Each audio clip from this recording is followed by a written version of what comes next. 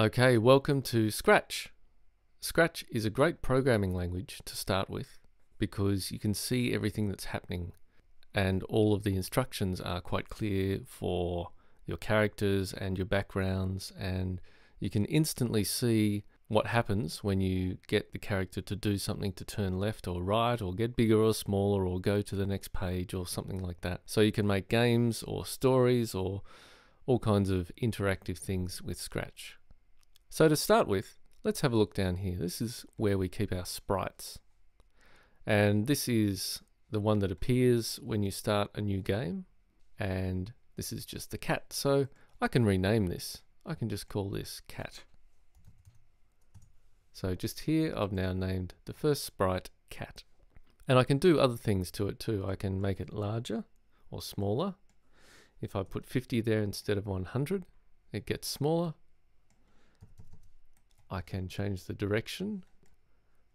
If I turn that down here, it's going to turn down. That's going to be 180 or negative 90 and back up to 0. Generally, we have things pointing at 90 is a good starting point.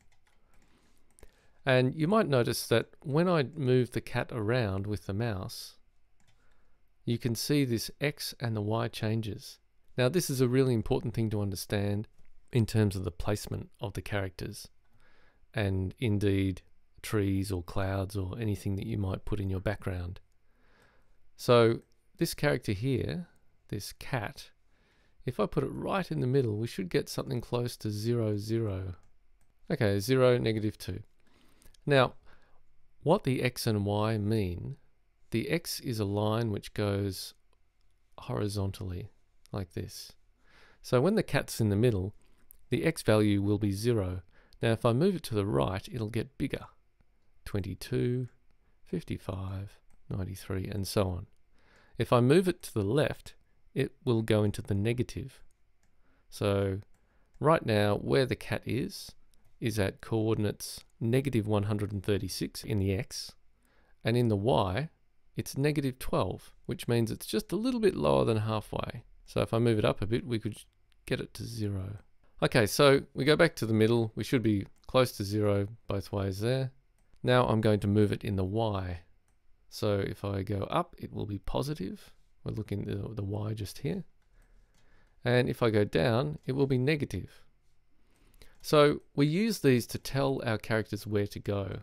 If I want this character, for instance, to go over here, but it's 122 in the X and 75 in the Y, I could do something like when clicked, which means when I click this start flag here, the green flag, and I could go to motion and I would say go to. Now you might notice it's already got the numbers in there that I want because it's had a guess that I'm moving this cat around, and wherever the cat is, when I bring out and when I click and drag on this go to, it already puts those in there for me. So if that's the place I want the cat to be, I'll move it back somewhere and then I'll click this. Bang, cat's over there. So that's our very first amount of coding. So when clicked, go to these X and Y coordinates. So let's move the cat again. Boom, great.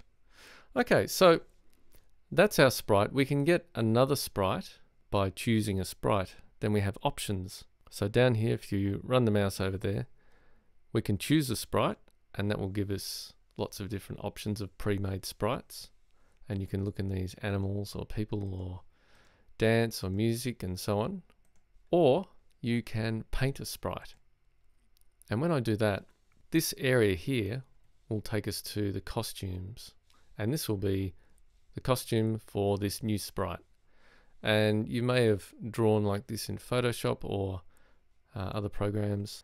But let's say I want my character to be a circle, and maybe it's got another circle there, and it could have some arms like this,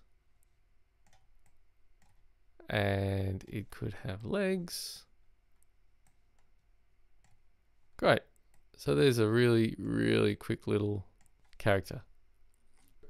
That's how you start to draw. We'll go into this more when we start drawing our characters. But that's the basics of drawing a sprite. I'll get rid of that one for the moment. We're back to the cat. And you notice that the cat is a costume as well.